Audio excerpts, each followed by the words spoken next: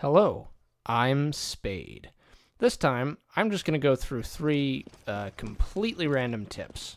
I don't know, I just kind of felt like putting together a totally random set of knowledge. Obviously, if you are on Inferno, you know you can jump up here to this little hut thing. But it's kind of neat. You can actually see pretty far into construction. There's a set of spools right there. And if you come out over here, you can actually see all the way back to the planter area. For example, if I just turn on show impacts here, I can show you that when you shoot with the op all the way through here,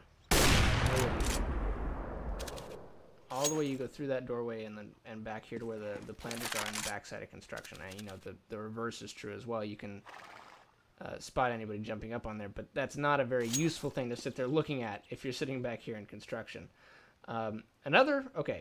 Tip number 2, you can hop up on these spools that I mentioned earlier, and you actually get a pretty good shot. You can jump and you can kind of spot people coming up through the long hallway there, but you also get a good shot at anybody coming out through library. So you look at where that goes, you can see right away that it's pretty useful. If anybody's going to rotate around through you, towards you through here from library, you'll catch them right, you know, about here, where they pass through your field of vision. So that's a pretty useful spot. Tip number 3. If you want to run out and peek car from CT spawn, you might want to throw a flash off this post, like that. Now, I'm not the world's best at peeking that with the op, but you can see where the flash lands here in front of car. You're going to flash anyone coming up here from banana, but of course you can just stare straight down because the car blocks the flash from nailing you. Last tip. If you're on Dust 2, for example, out here at Long Double Doors, and you're holding a spot with the op, this is an opping tip, you're probably going to get flashed at some point.